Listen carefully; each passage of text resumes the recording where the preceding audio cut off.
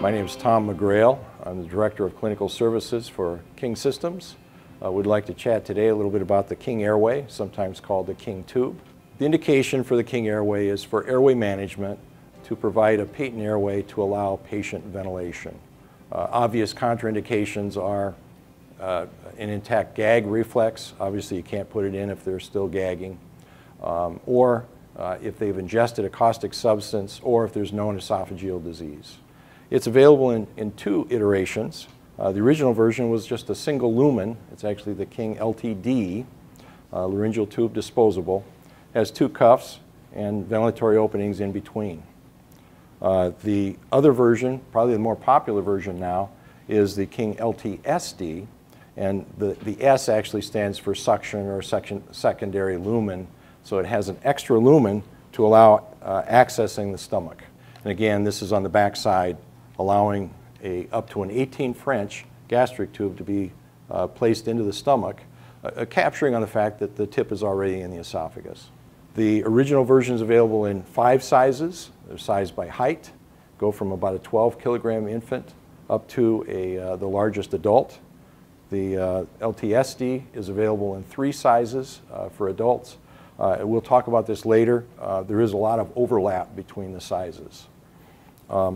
Again, how this works is there's 2 cuffs with ventilatory openings in between, not unlike the combi tube that has been around for years.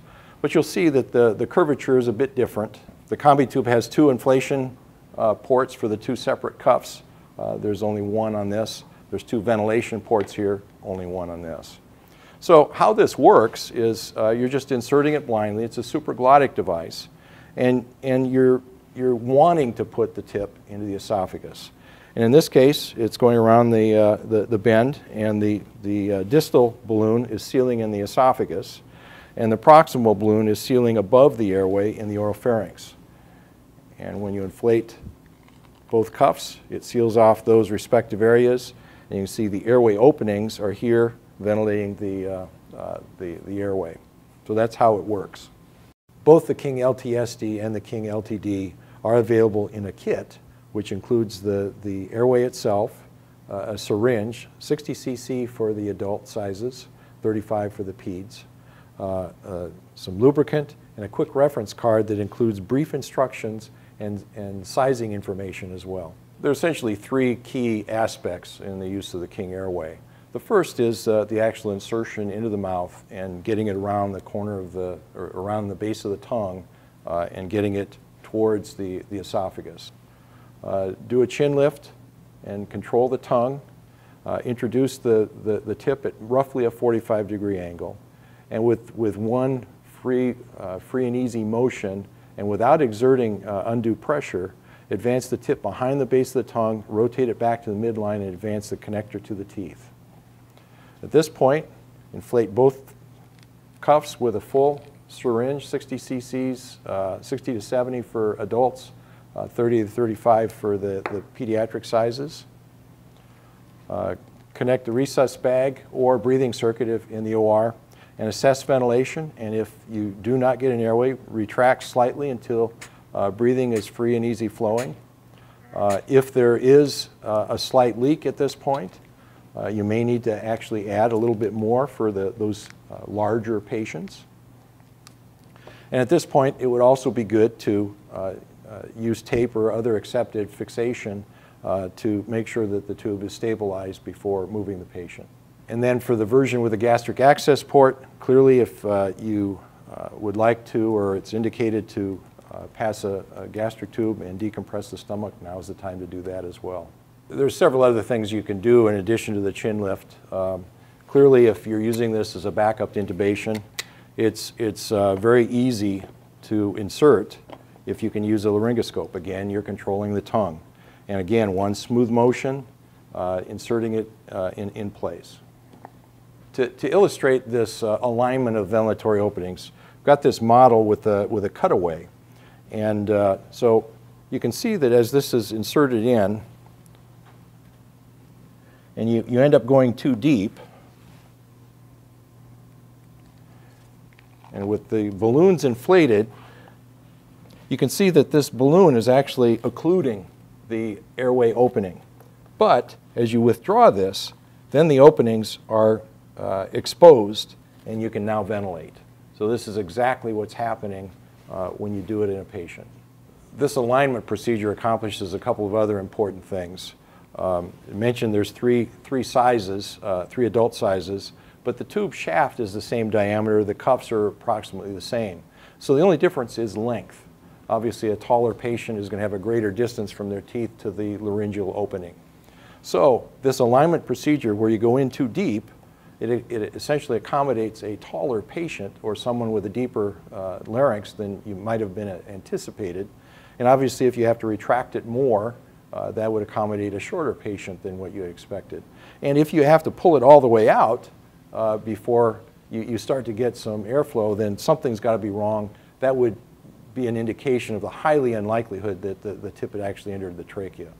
If the King Airway is going to be left in place for an extended period of time, more than a couple hours, it just makes common sense to make sure that the cuffs are not overinflated. We recommend using 60 centimeters of water pressure for the cuffs. This is a nice balance between getting a good ventilatory seal and not creating long-term sequelae. If you do not have a pressure gauge, then clearly what you need to do is, as you're ventilating the patient, listen for leakage and gradually decrease the cuff volume until you just get a leak, and then give just a little bit more to seal it off. So use a just seal condition. I would like to touch on several frequently asked questions in regards to the King Airway. First of all, we often get, well, does this prevent against aspiration? Well, I refer to this, this cross-sectional model again, and the function of the oral pharyngeal cuffs and the esophageal cuff and sealing above and below the airway inlet. As we saw, it gives a good ventilatory seal. There is a low likelihood of insufflation of gases into the stomach, and so clearly there is some protection against rising stomach contents, but no device actually prevents against aspiration, not even a tracheal tube. The next question I wanted to touch on is how long can the King Airway be left in place? And it relates to the comment earlier about making sure the cuffs are not overinflated. It's been used in the operating room for up to 8 hours. It's been used to transport military personnel out of Iraq and Afghanistan overnight. It's been used in the ICU for 2 to 3 days. The key is just to make sure the cuffs are not overinflated. The final frequently asked question is probably the most complicated, but also the one we get the most often, and that has to do with how do you exchange the King Airway for a tracheal tube? And clearly, everyone is anxious to see that a bougie inserted through the King Airway is deflected anteriorly out towards the laryngeal inlet, and this could be a suitable way to exchange. However, I would caution that if this is done blindly, it's probably not the best technique. First of all, you need to remember that if you're able to ventilate and you're able to decompress the stomach with that gastric access lumen, hopefully you've got time and you can figure out what your options are. So this is certainly not something that has to be jumped into right away. We certainly hear of folks that leave the King Airway in to do diagnostic procedures or send them up to the operating room even. The next step, or the first way to see is, can you, by deflating the cuff a little bit, actually visualize the cords next to the King Airway? And it might be that you could just put a bougie in, and in fact I can actually see it here. So visualizing is certainly going to be better than doing something blindly. If you've got access to a video laryngoscope, this can actually help as well.